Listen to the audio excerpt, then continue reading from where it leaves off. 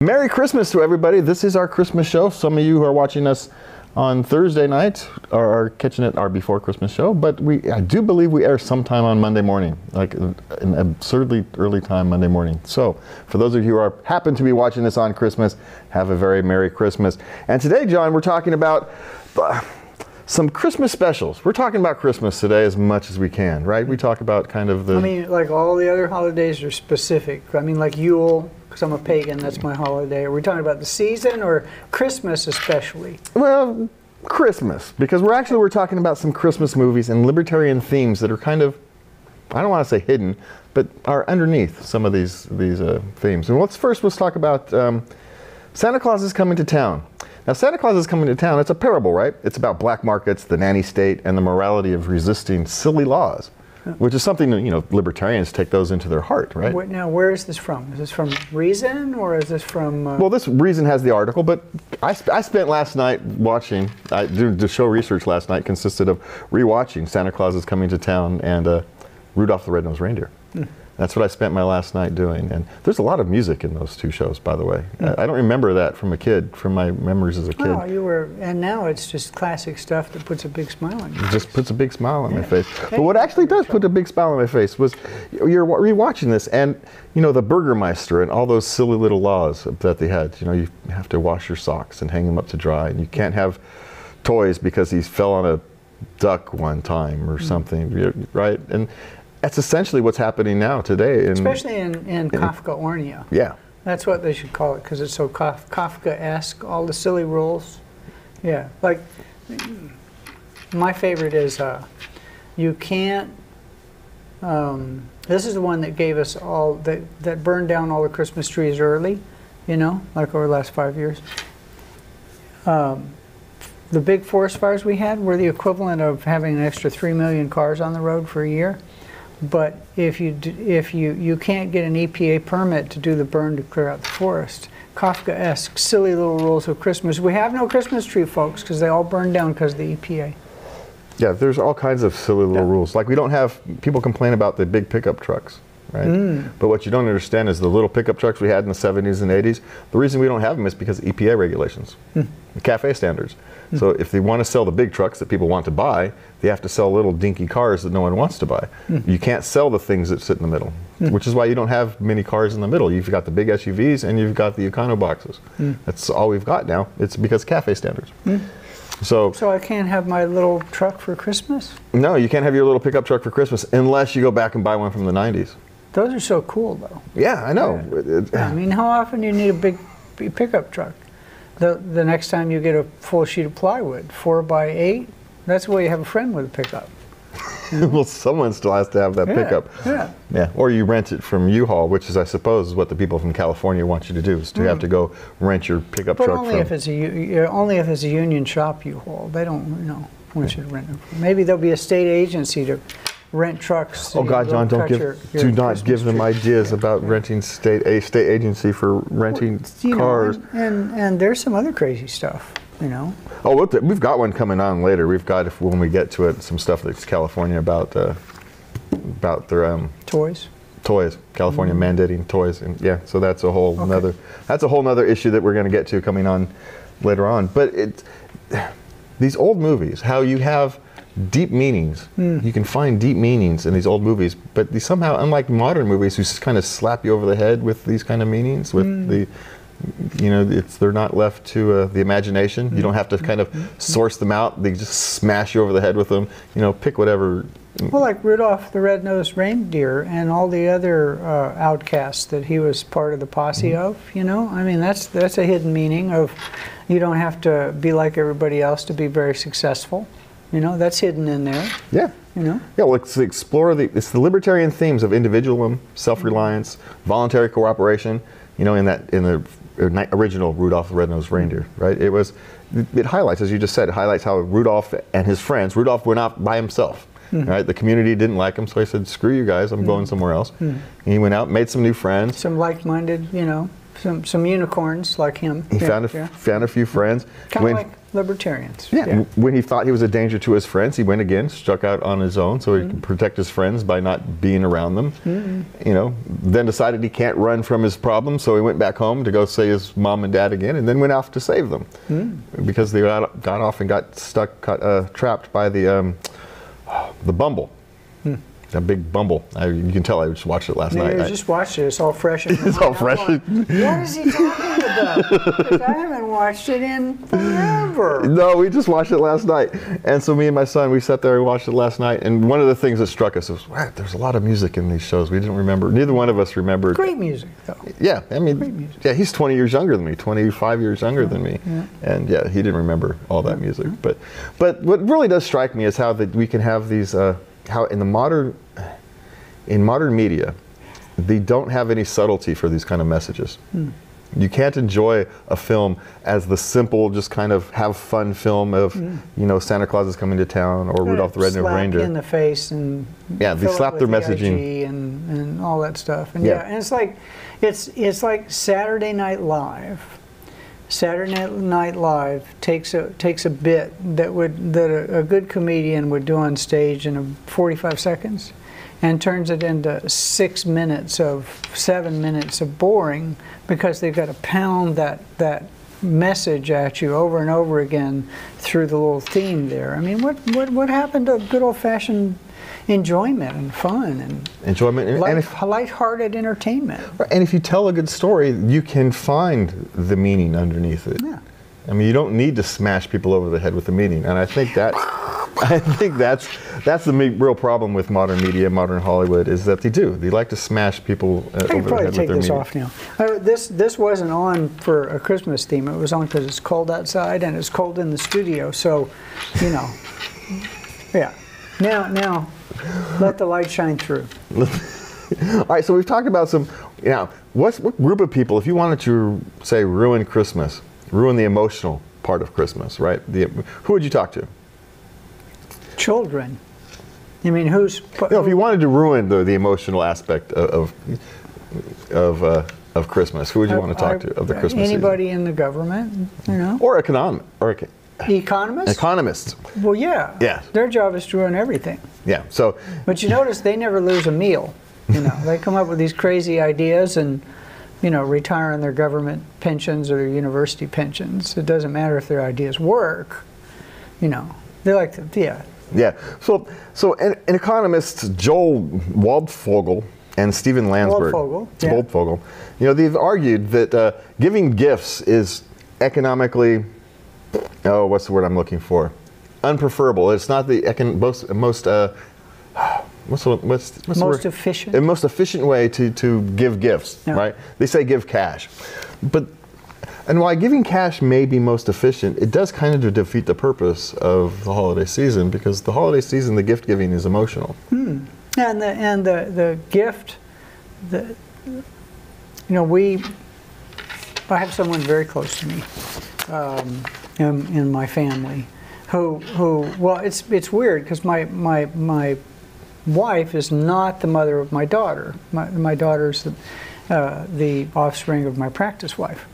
But my daughter and my wife both do a wonderful job on gift giving, because they think about it and think about it and they think about it and they make sure it's like really, or else they just give you something that they thought about it and couldn't figure it out, and they give you something and go, what? But usually they give you a gift that's like, wow, that's really cool. You really thought about that. But with cash, what does that mean? I couldn't be bothered. I don't know you well enough to pick a good gift for you. You know, if we always give cash, you're going to open the presents, and you got to have more than one present, right? You got to have a bunch of presents, you know, even if they're little tiny presents. And it's cash. Oh, I wonder what's going to be in this one. Oh, it's cash. I wonder what's going to be in this one. Oh, it's cash. It might be more efficient, but certainly not as much fun. It's not as much fun, and it doesn't have the emotional. Now, there are people who cash is the best gift. Oh, yeah. If you have a struggling family and just, here's a $400, $500 check, Merry Christmas. Or yes, that's the best gift. For $50. Right. Yeah. I mean, whenever I used to, in the old days, when $100 bill was a lot of money. Whenever one of my employees got married, I'd always insist on doing, you know, the dollar dance they used to have at weddings, and I would pin a $100 bill on them, and that would freak them out because, and I knew that, you know, they're getting married and they're paupering themselves for this nice wedding they invited me to and everything. I mean, there's some people where cash is king, especially if you get it before Christmas. Yeah. Yeah. Well, that is always broke at Christmas. Which brings up another question: is if you give cash at Christmas, then what happens to the economy? You're shifting the shopping season from before Christmas to after Christmas. Well, that might actually be good, though. You have an extended buying period. You don't lay a bunch of people off right after Christmas. I don't know. Well, I mean, we could spend an hour talking about the silliness of, you know. But I like the idea of giving gifts. And besides that, you know, if you're a good gift giver, what do? You keep the receipt so that if they don't like the gift, they can return it. You know. Well, and it's one of those things that you know, you just find the gift that's right for the person you're giving it to. If it's cash, it's cash. If it's a hug, it's a hug. You know, if it's a trinket because they like, you know, maybe you buy them a Christmas ornament because they like Christmas ornaments. You know, if someone likes to decorate their house, and so you buy them a Christmas ornament. But you know, you take the time. You just don't go to the dollar store. You just don't go to the dollar store and buy them some dollar store Christmas ornaments. You find the one that has some. Absolutely, we've agreed on something this evening. I think, you know, cash is nice for people. I mean, especially old poor people, young poor people, or the middle class now. I guess all poor people, everybody but the rich. You know, cash is good, but you know, if you're going to give somebody a cash gift, I think you should give it to them before Christmas. Yeah, that's a good point. Give it to them before, so they can use it on and if Christmas. they don't, maybe they can use it to buy somebody else a gift then. Yeah, but I also do want to know, no one who loves you wants you to go into debt to buy them a trinket. So, you know, if instead of buying somebody a trinket, spending your credit card and buying somebody a trinket, just get them a card. They will. The people who love you, people who care about you, will understand. Kidding. Right? No one wants you going into debt for Christmas, and so I think don't go into debt for Christmas. That'll be the #1 single next year after people try to figure out how to pay off this year's. I was going to sing that, John, but no one wants to hear me sing. So don't go into debt for Christmas. Yeah, you're a better singer than me. Wait till the new year. So, who is the biggest Grinch in California? Newsom. Newsom. And so what are our Newsom and our California legislators doing? California retailers are now, if they refuse to have a gender-neutral toy section, they will now be fined up to $500 under a new California law. So now we have California mandating the type of toys, not just the type of toys, because, right, if you're going to have a gender-neutral toy section, gender-neutral, yeah, you have to have gender-neutral toys in that section. Otherwise, it's not a gender-neutral toy section. Well, so you're now having the government force mandating toys and easy workaround. Easy workaround. Just don't have the same. Have mixed, and this sounds weird, you know, girls and boys toys all together in one place, and then have toys that you would typically think of as girls in another and boys in another, and don't label any of them. Yeah, just paint all the walls beige. Have a sign that says toys. Yeah, all the walls beige, and just kind of randomly throw the toys up there. Is that kind of? Yeah, I don't. Where California is going to make the shopping experience worse, just because they want a virtue signal. Well, and it's even worse than that, because with their shoplifting laws, the really good stuff you want to get will be gone, because somebody's, as long as it's less than $999, somebody's just going to run in and take it, and your employees can't stop them unless they're paid security people, and then they'll sue you if you hurt them, and then they'll come back and kill you. Well, yeah, maybe the Grinch has already stole Christmas. No, it's I cannot. The lunacy of the geographic specificity of this kind of stuff is just so crazy. Bill Maher was talking, and he lives in Southern California, and he said you cannot go to a party in Southern California without somebody talking about their child transitioning, right? And in Cleveland, you cannot find a party where somebody is talking about their kid transitioning. So I'm not saying there's anything wrong with people doing whatever they want to do. Not when they're children, though, folks. You don't let children even have menthol cigarettes. You're going to let them. Yeah, that's a whole nother subject. That's a whole. Yeah. Anyway, so The idea that this is important enough for our legislature. These are the same people that spent, what, $8 billion last year on homeless people, and they're multiplying like what? Yeah, and what is it? There's $68 billion in California. The budget's deficit is $68 billion. Because they couldn't figure out that all the stupid stuff they did was going to cause the economy to tank. Yeah, and all those long-term programs that they funded were going to actually cost money long-term. Yeah, imagine that. I'm shocked by that. And all those higher income earners who are leaving the state were going to take their money with them. Yeah. Actually, they tried to make that illegal, that you couldn't take your money with you. It's like, if you give up your citizenship in this country and leave, basically you pay state tax on all your money before you leave. It's not called a state tax, but if you give up your citizenship and want to take your wealth offshore, Uncle Sam, or should we call Aunt Samantha, just to make sure we're not sexist anymore? Well, Uncle Sam can be, just call him Sam. Sam. They, yeah. Or Sammy. Just Sam. Sammy. Well, Sammy's gender neutral. My dog's Sammy, and he's real pretty, but he's a he. So, they've done all this stuff to screw it up, yet they're focused on the necessity of having gender-neutral toy sections. And that regulation or law is going to be enforced by who? So, cops are going to, if your store doesn't do it, is it $500 a day? Is it $500 what? I'll bet in California it's $500 a day. Per day. Yeah. So who's going to enforce that? Police? Aren't they underfunded or understaffed? Oh, they'll send the bureaucracy. They'll send the Department of Commerce or somebody after them, right? The SWAT team from the Department of Commerce. I bet they got one. They do now. I would not doubt it, John. Yeah. I would not doubt it. And all this brings up another point, that Black Americans, Asian Americans, Mexican Americans, white Americans are no longer finding that America is the land of opportunity. It's kind of now a universal thing across all the spectrum of the community. Mm-hmm. That's an interesting question. Why? What's your? Well, see, I disagree with the premise. Actually, I'm glad you have it on there because I disagree. It is the land of opportunity for an awful lot of people. There are an awful lot of immigrants that come in here and come here, and by the time the person is second generation, they're going to medical school. I write from coffee houses. I don't want to give them a plug. Jump a little naked. And a lot of people there that are studying because they're in like third year medical school, and you can tell in third year because they have big circles under their eyes because of surgical rotation. Their parents were immigrants, and their parents bootstrapped themselves and worked their way up to have a pretty decent job and made sure that their kids had an education and are now doing well.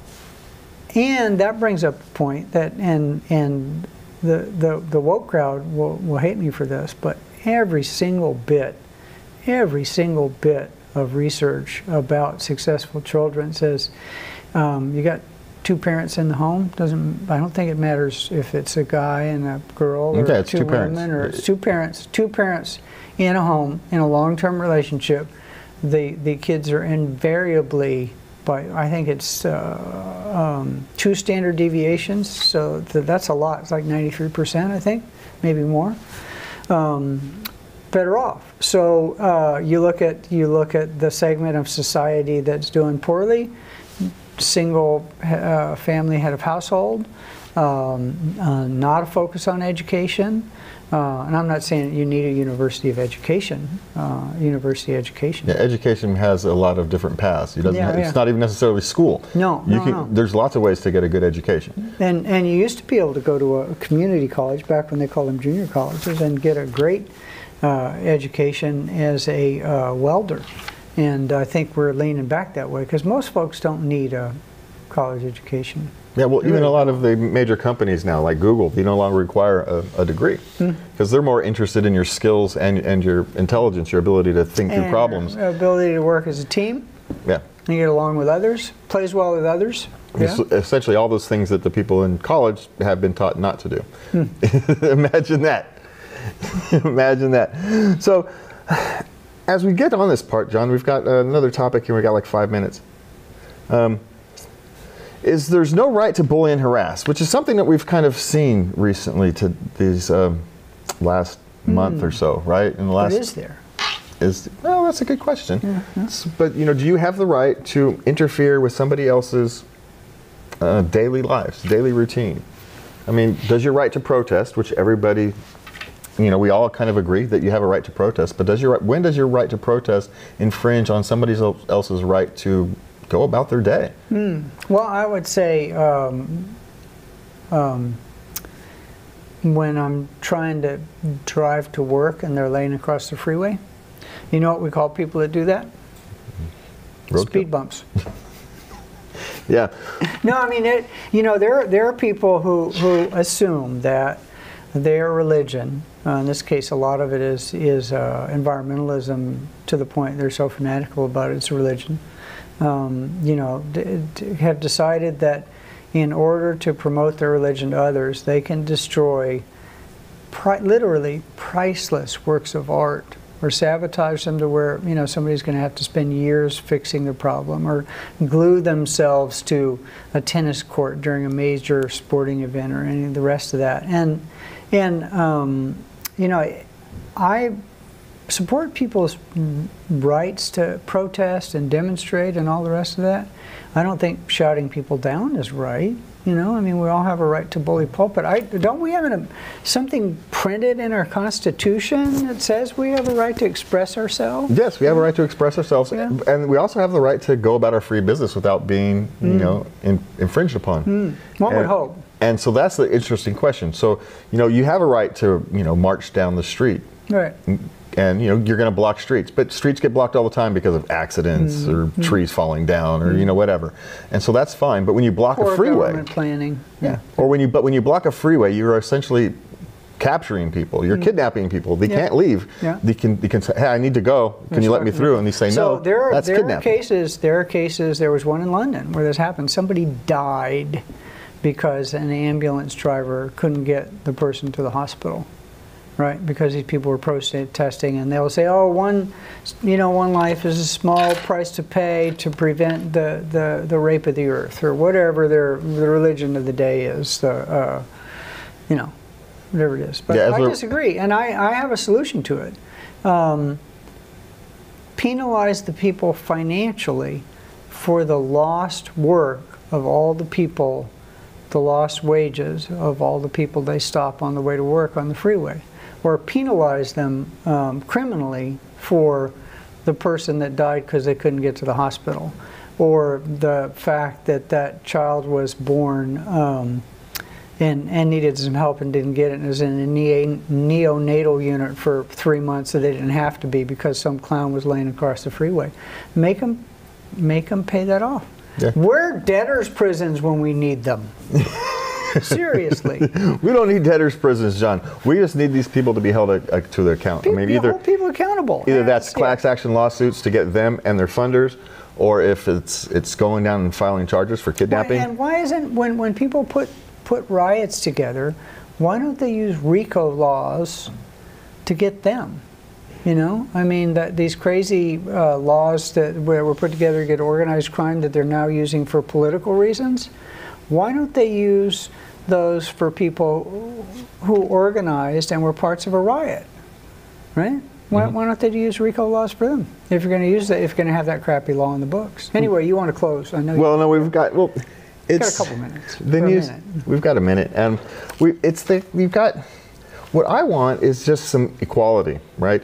If the left-wing protesters can get away with, entrapping people on freeways, if they can get away with harassing people in restaurants, if they can get away with, all those things that were, 3 years ago were, considered that were 3 years. Remember, in 2020, they were perfectly normal. That was a normal avenues of protest, right? Harassing people in restaurants, it's a normal way of protest. But now we've got.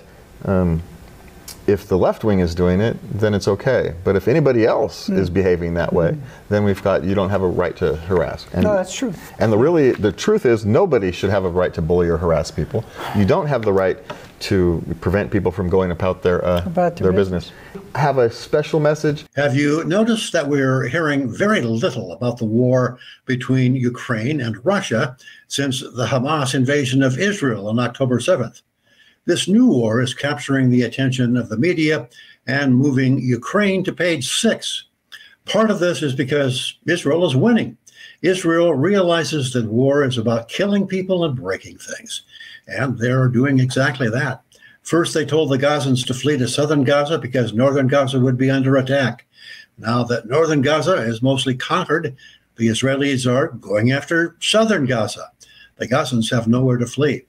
The borders to other Arab countries are mostly closed. Like all wars, this war will be bloody and cruel, but Israel will win. Meanwhile, Ukraine is well on its way to losing its war with Russia. The much ballyhooed Ukrainian summer offensive has been a bust. Both Russia and Ukraine have had horrendous casualties. There's a fortified front line from the Dnieper Delta to the Russian border. Gaining an inch of ground comes at horrendous cost in human casualties. It's a war of attrition. Both sides are having trouble finding more cannon fodder. But the thing is, Russia has 3.25 times the population of Ukraine. Absent direct NATO involvement with troops, Russia will win this war of attrition. Putin is pulling out all the stops, including turning prisoners into soldiers and dedicating a third of its economy's production capability to producing weapons and munitions. It's important to note the U.S. role in the lead-up to this war. When the Soviet Union fell apart, we agreed that in exchange for Ukraine giving up its nuclear weapons, we would not invite them to join NATO. We reneged. In 2014, our CIA was involved in a coup overturning the democratically elected pro-Russian president of Ukraine. Before the war, Putin and Zelensky were close to reaching an agreement that would have prevented war. The U.S. and U.K. sent U.K. Prime Minister Boris Johnson, that is, to scuttle that deal. Now, back in the USA, with trillion-dollar deficits as far as the eye can see, the appetite for funding both the war in Ukraine and the war in Gaza is beginning to run into roadblocks. The simple truth is, American security is under no threat resulting from who controls Ukraine or who controls Gaza. Israel is more than capable of funding its own war with Hamas. The countries in Europe, the Baltics, Poland, Germany, Slovakia, and Hungary, which do have security interests in who controls Ukraine, may have good reason to come to the aid of Ukraine. We don't, and we cannot afford it. Since the end of World War II, we have stumbled into, or been pushed by the military-industrial complex into, countless skirmishes in 4 major wars: Korea, Vietnam, Iraq, and Afghanistan. All have been losses or standoffs for us. The only victor has been the bottom line for defense contractors. It's time to stop the loss of blood and money to the war industry, and the place to stop is in Ukraine and Israel. The time is now. They're not going to have a Merry Christmas in any of those countries, I'm afraid, but I hope that we have a Merry Christmas by staying out. I'm Richard Fields with Report from the Field.